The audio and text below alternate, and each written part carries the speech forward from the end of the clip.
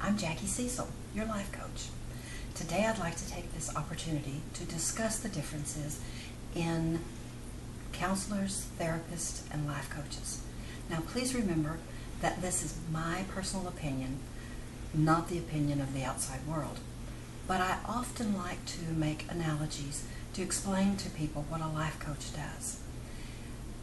While therapists and counselors are magnificent and needed in today's society, they work in our past.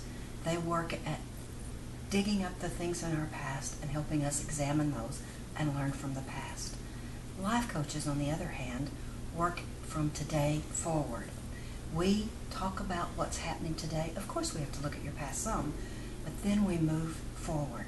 So in my opinion, when you work with a counselor or a therapist, it's much like working with an archaeologist as you examine your past.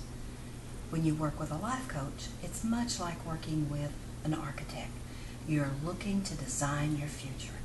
And the wonderful thing about using an architect is in the middle of the process, you can change your destiny. You can move it, change it any way that you want. Life coaches are there to support you, to listen with their hearts, not to judge, to hear you, to help you set goals.